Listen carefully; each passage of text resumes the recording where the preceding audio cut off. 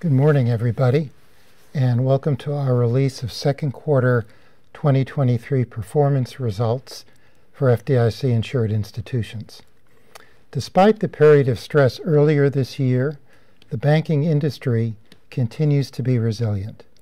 In the second quarter, key banking industry metrics were favorable.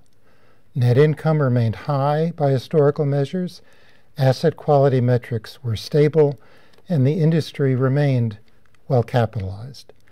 But banks reported tightening net interest margins and funding pressures for a second consecutive quarter. In the second quarter, the banking industry's net income was $70.8 billion. That's an increase of $9 billion from the first quarter. But after excluding non-recurring accounting gains on failed bank acquisitions that occurred in the first and the second quarters of this year, net income was roughly flat from the prior quarter, and in fact from the fourth quarter of 2022 as well. This adjusted level of net income does remain relatively high by historical measures and was 5.7% higher than the same quarter 1 year ago. For community banks, second quarter net income increased from the prior quarter as higher non-interest income and lower losses on the sale of securities more than offset lower net interest income and higher non-interest expense. Community bank net income also improved relative to a year ago. The industry's net interest margin declined for the second straight quarter, though by a lower amount than last quarter. Although the interest rates earned on loans increased more than the rates paid on deposits, the interest rates banks paid on non-deposit liabilities, such as Federal Home Loan Bank advances and borrowings from the Federal Reserve's Bank Term Funding Program, increased by a larger amount, pushing up the overall cost of funds for the industry. Community banks reported the same increase in deposit costs as the industry, but reported a lower increase in loan yields, which contributed to a greater decline in their net interest margin than for the industry as a whole. In the second quarter, total deposits declined for the fifth consecutive quarter. However, deposit outflows moderated substantially from the large outflows reported last quarter when the industry experienced significant stress and 2 regional banks failed. The level of liquid assets declined in the second quarter through a combination of greater pledging of securities and a decline of liquid assets such as cash and securities, though most of the increase in pledging activity was for prudent liquidity contingency planning. The deposit insurance fund balance was $117 billion on June 30th. That's up about $900 million from the end of the first quarter. The reserve ratio, that's the fund balance relative to insured deposits, decreased by 1 basis point to 1.1% as insured deposits increased at a rate slightly higher than the DIF balance.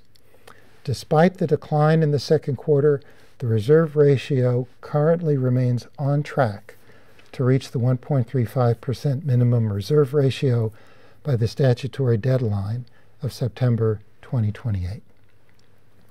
After declining in the prior 2 quarters, unrealized losses on available for sale and held to maturity securities increased from the prior quarter to $558.4 billion. Higher market interest rates caused market values for debt to generally fall during the second quarter, resulting in higher unrealized losses. So, though the U.S. economy has so far remained on solid footing, the banking industry continues to face significant downside risks from the effects of inflation, rising market interest rates, and geopolitical uncertainty. These risks could cause credit quality and profitability to weaken, potentially resulting in a further tightening of loan underwriting, slower loan growth, higher provision expenses, and liquidity constraints. In addition, commercial real estate portfolios face challenges from higher interest rates when loans mature, and office properties are experiencing weak demand for space and softening property values. These issues, together with funding and earnings pressures, will continue to be matters of supervisory attention by the FDIC. Now that's my overview of this report on second quarter results. You have my full statement for the record that goes through all of these matters in considerable detail. There are, however, two charts from my full statement that I'd like to draw to your attention. First, Chart 8, which shows that it provides the quarterly changes in loan balances. Chart 8 shows that loan growth has normalized over the past 2 quarters after the large spike in lending that occurred last year. Total loans increased by $86.5 billion during the quarter, or 0.7%.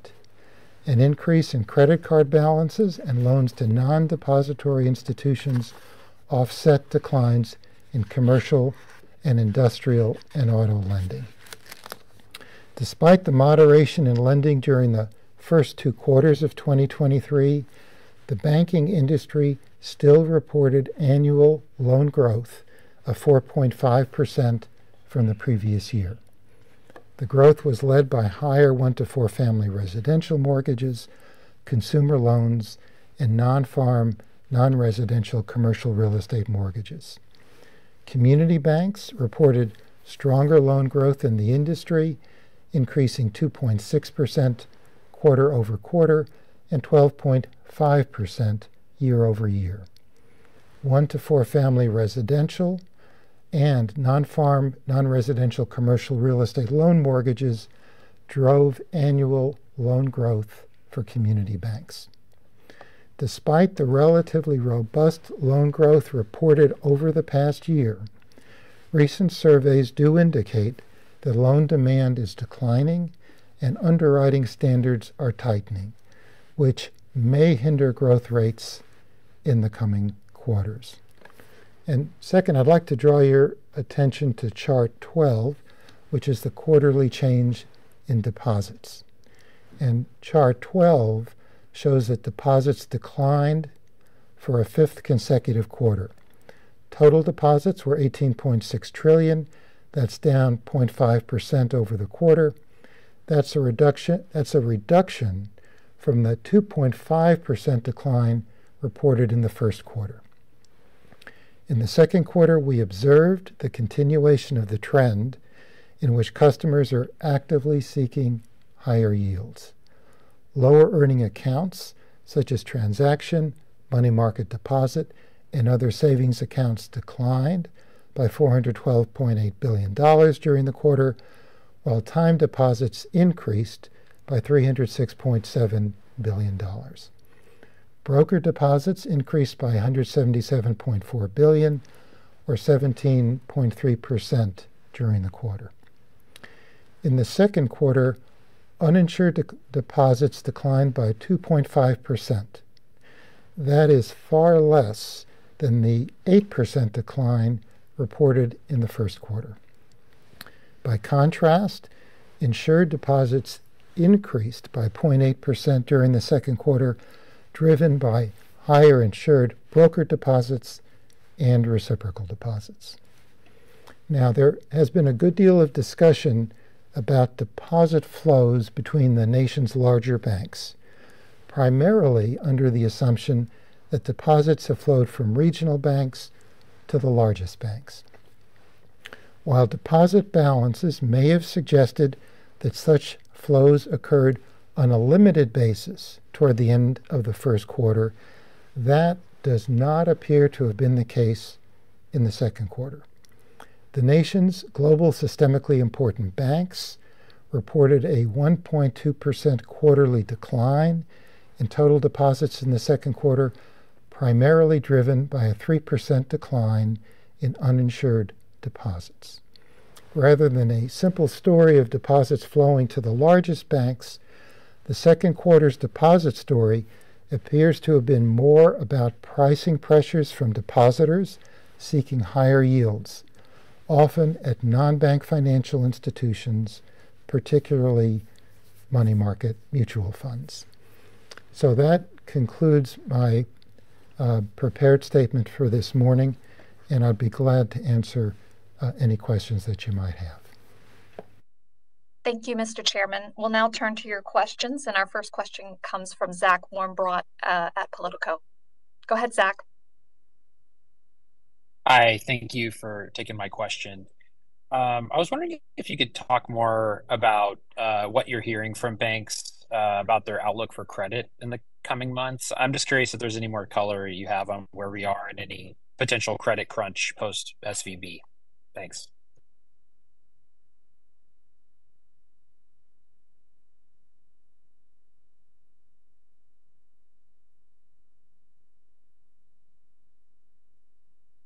Hey, Zach, just stand by. We're getting some audio feedback, so we just want to clear that up and ask that you re-ask your question. So just hold for a second.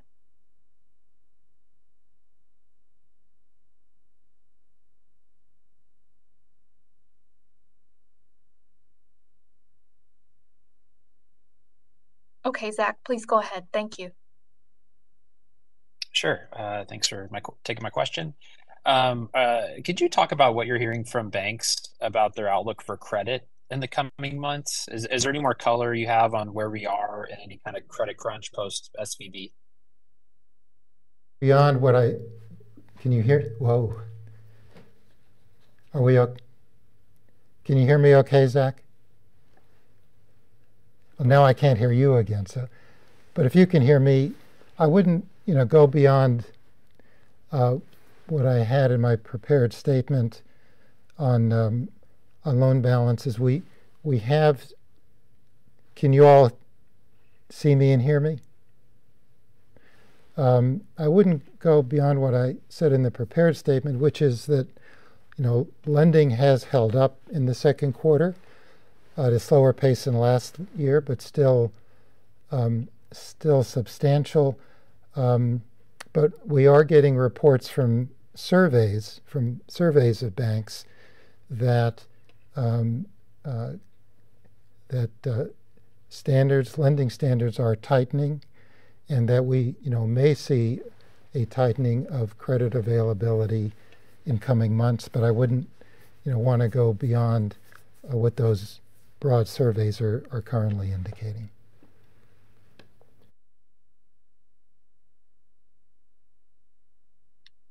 Thanks, Zach. Tanga Johnson from Bloomberg. Hi, Chair Gruenberg. Thanks so much for making time for us today. Quick question just around the liquidity levels at banks. I'm wondering if, in addition to measures that the FDIC has issued around capital and other concerns, whether you're sort of worried at all about liquidity levels at bank and their own sort of planning in this area. Are there things that maybe quietly or otherwise that the FDIC is asking? We know that, and we've reported that other agencies, including the Fed, are doing this. Is this something that your agency is doing as well? Well, certainly monitoring liquidity risk at our institutions is as I indicated, a focus of has been and continues to be a focus of supervisory attention. And as the second quarter results indicated, there has been a significant slowdown in loss of uninsured deposits by the industry, and insured deposits have actually continued to increase. So I think there's been some improvement and stabilization in the liquidity situation, but for the reasons I discussed in my statement, it's a subject of close attention on a supervisory basis.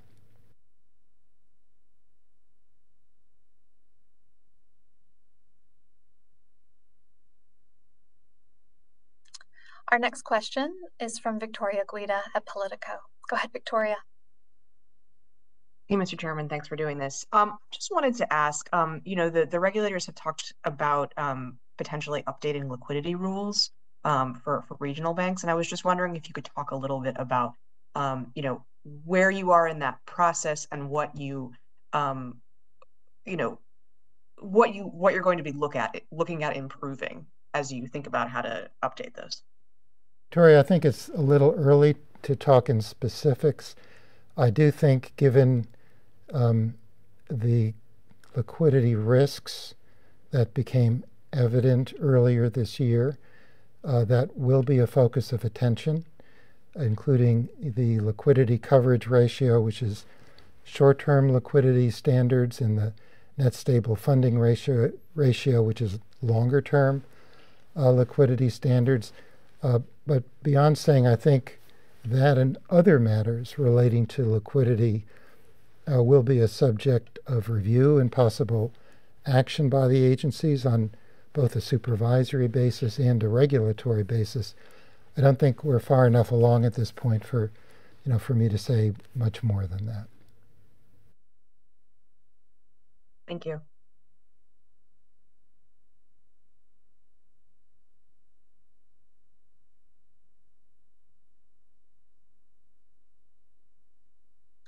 Again, please use the raise your hand function if you have a question.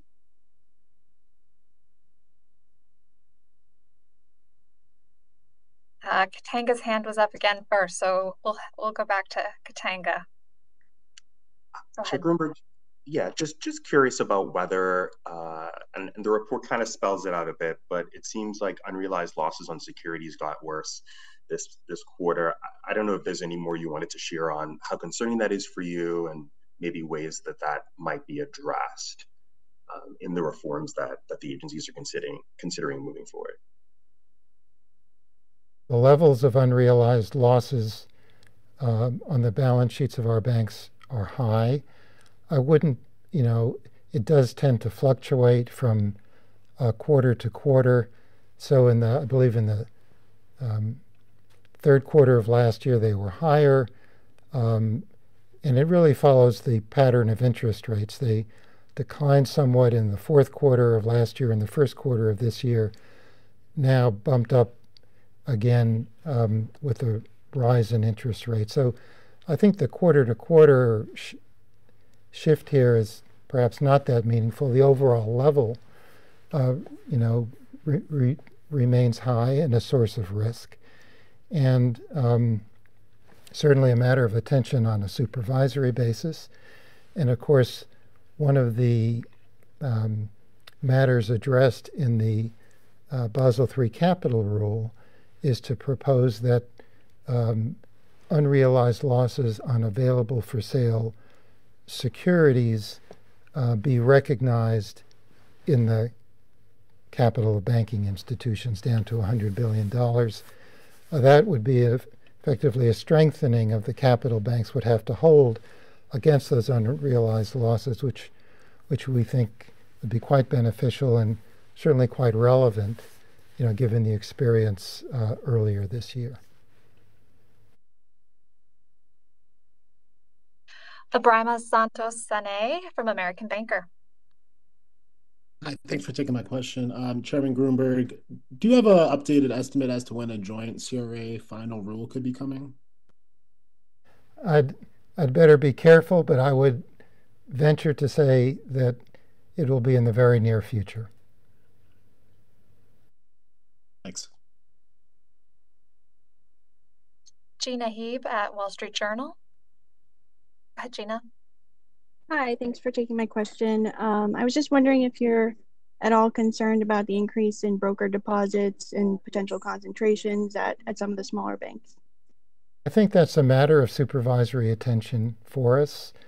There has been a significant increase in broker deposits in the banking system over the past year. And they can present liquidity risk. And for the industry as a whole, it's still a relatively modest 7% of total deposits, but it can vary considerably from institution to institution, as you suggest. And and concentrations of broker deposits, would be a matter of supervisory attention.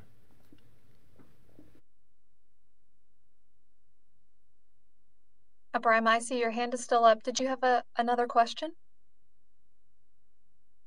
Maybe not. I don't, I'm sorry, yeah. That's okay. Great. Seeing no other questions, we will conclude the live stream and press briefing here, but senior staff do and will remain online to answer any questions about the financial results. And again, reach out to media requests at fdic.gov if you have any additional questions or follow-up to today's briefing. Thank you all for joining. Yeah, thanks to everybody. Very much appreciate it.